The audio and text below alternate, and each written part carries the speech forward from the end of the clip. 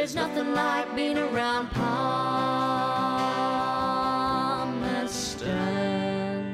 We're at the beer garden of the historic Hotel Darwin.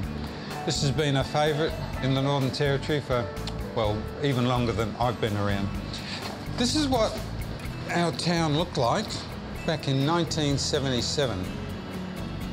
And this is Penny Phillips. Penny, you and your husband Brett now have the lease on the property. You got some great plans for it.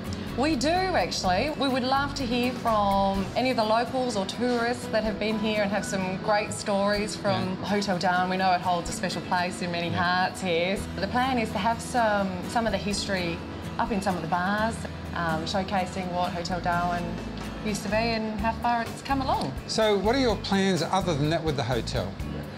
So we've got some great plans. We've just redeveloped the sports bar, so that's been a big hit. And then our beer garden, we're going to do some more redevelopments out here just to jazz it up a little bit more.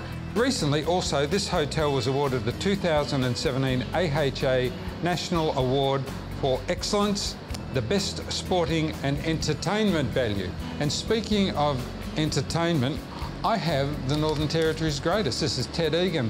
Ted, welcome aboard. This is an old stomping ground. Yeah, I had my first drink right here in the Hotel Darwin in April 1950. Subsequently, alongside was built what was called the hot and cold air conditioning in Darwin. Yes. Unheard of. So when I wrote my song, She's On Again in Darwin, there was a verse, I feed your face at Rocky's place, and over to the hot and cold, in dear old Darwin town. Ba-da-ba-da-ba. And we'll see you around Palmerston.